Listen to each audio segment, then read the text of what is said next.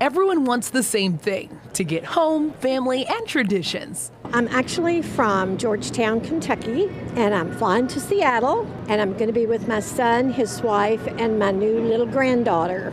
I am originally from North Carolina. I live here in Ohio now, and I'm headed back to North Carolina for the holidays. Making the trip even when it's not easy to get started. You see the crowds that are outside and crowds that are in here. I mean, we definitely had a little bit of a hard time getting a couple of these guys up. Families like the Sharps say being among the 200,000 traveling through CVG is worth it for the memories. They're traveling for the Macy's Day Parade. This is something that I've always wanted to do. I didn't do it when I was growing up, and their time is limited. They're going to be heading off soon, so why not now? Getting there is all about patience, planning, and one more pro tip. Go fast and don't talk back to your mom.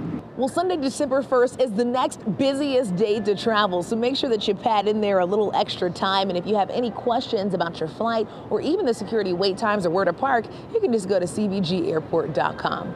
At CVG, Alexis Rogers, WLWT News 5.